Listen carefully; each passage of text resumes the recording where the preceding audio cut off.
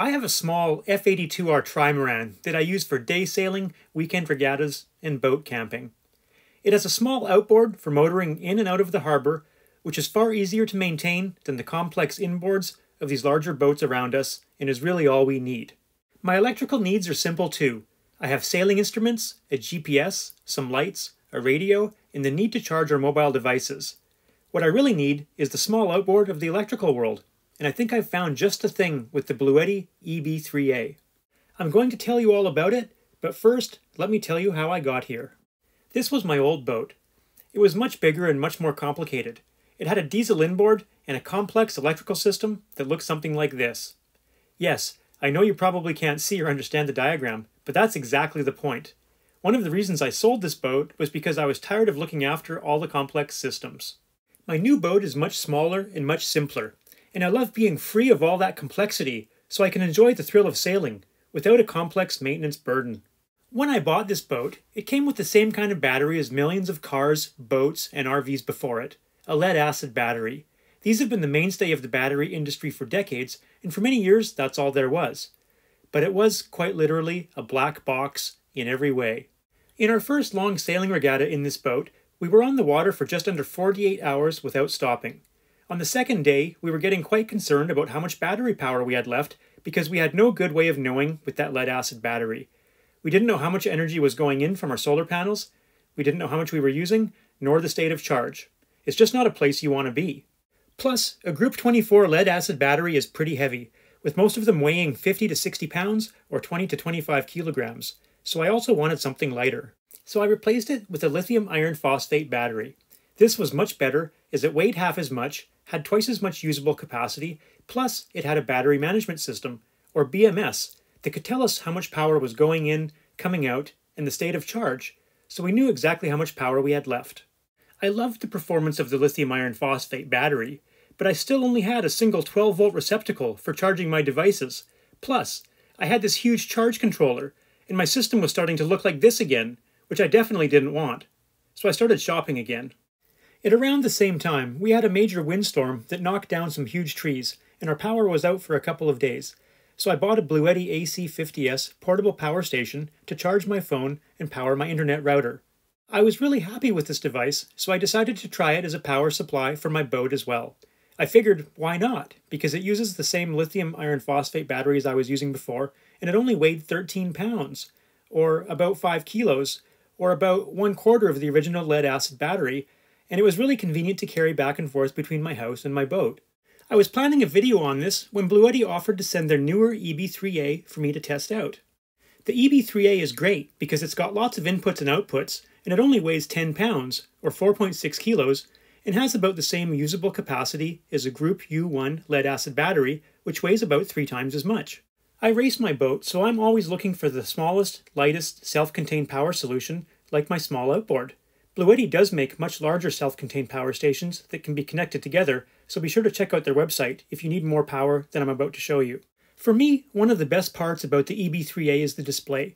It shows you exactly how much power is going in, how much power is coming out, how much charge you have left, and how long you can keep doing what you're doing before you run out of power.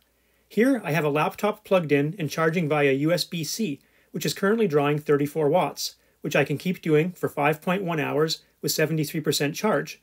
But of course my laptop will be full long before that. We're only drawing 34 watts at the moment, but the EB3A USB-C can charge it up to 100 watts. There's also an inductive charging pad on top, so you can simply lay your phone on it and it will charge at up to 15 watts, assuming your phone supports inductive charging. Here I'm charging a laptop via USB-C, 2 iPads via USB-A, and drawing a total of 53 watts, which is all these devices can accept at the moment because they're almost fully charged. But the EB3A could keep doing this for another 2.9 hours at 63% charge. I love that display. I plug my boat into the EB3A via the 12-volt cigarette lighter port, which supports up to 10 amps, and is more than enough for my boat, which normally draws less than 2 amps.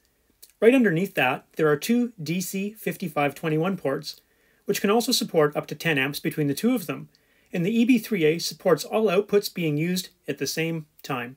There's even a light on the front, which saves you the time and effort of installing and maintaining separate lights on the inside of your boat if you're a true minimalist like I am.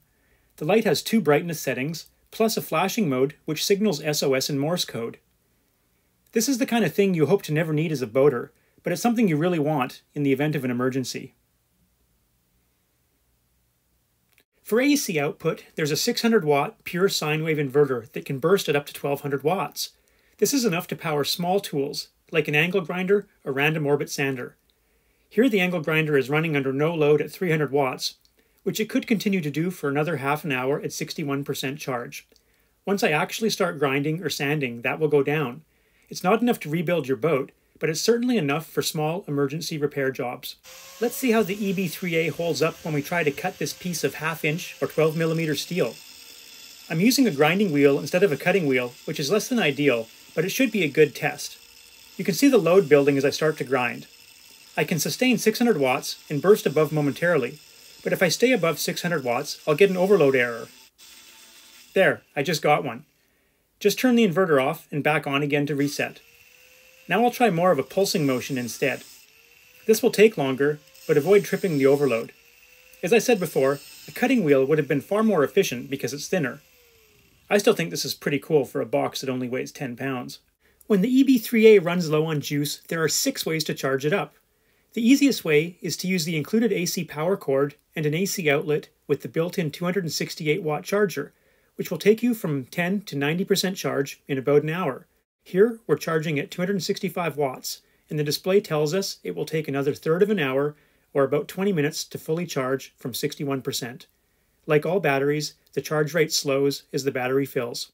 The EB3A also comes with a solar charging cable, which allows you to use the built-in solar charge controller with up to 200 watts of solar input.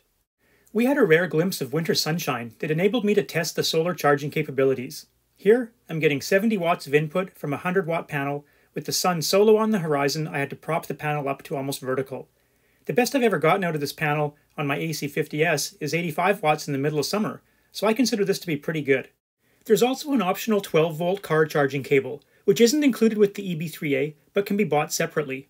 This one came with my Bluetti AC50S, so I'm thankful I already have one. However, I wish they had included it with the EB3A. Here, I'm plugged into a relatively weak lead-acid battery, which is charging the EB3A at 36 watts, which will take another 2.9 hours to charge from 62%. Like the outputs, you can also combine charging methods and use the AC and DC chargers at the same time. Here, we're getting 285 watts combined from our AC charger and weak lead-acid battery, but with 268 watts of AC and up to 200 watts of solar, the EB3A can accept up to 468 watts, which will get you from a 10 to 90% charge in about 30 minutes. The EB3A has a 268 watt-hour lithium iron phosphate battery, which is enough capacity to charge these common items several times or run them for a few hours as shown. This is about the same usable capacity as a Group U1 lead-acid battery, or about 25 amp hours at 12 volts. Bluetti measures the output in watt-hours because all the outputs have different voltages, so amp hours would be meaningless. The EB3A is one of Bluetti's smallest units, which, like I said earlier, is exactly what I need for my lightweight day sailor. But as I also mentioned, you can get larger units and connect them together to meet pretty much any power requirements. With only 10 amps of DC output in a single connector, the EB3A doesn't provide enough power to start an outboard. But if I needed to do that, I would just get a small Group U1 lead-acid starting battery and use the EB3A for my house loads, and charge it through the 12-volt input from the alternator output. Before we wrap up, there's one more really cool feature of the EB3A that I want to tell you about. Remember that storm that knocked out our power and caused me to buy a Bluetti portable power station in the first place? Well, when it knocked out my power, it also knocked out my internet. And the EB3A has a solution for that too, with its UPS mode. You can plug your computer equipment into the AC outputs, and as long as the EB3A has AC power flowing to its inputs, it will just bypass the battery altogether and power your gear straight from the wall. But when the power goes out, the battery and inverter in the EB3A will take over and keep your computer equipment running. I love the EB3A because it contains all of this complexity in a lightweight, portable package that only costs a fraction of what this all costs. And it lets me spend less time working on my boat and more time sailing, which is really how I'd much rather be spending my time. Plus, I know exactly what my batteries are doing, and if it breaks, I can easily swap it out with another one. And because it's portable, I can easily move it between boats and use it in my truck camper too. If you're interested in getting yourself a Bluetti EB3A, Click on the link in the description below to get yourself a bit of a discount and help out my channel. And if you found this video useful, leave a like, consider subscribing to my channel, and watch this next video.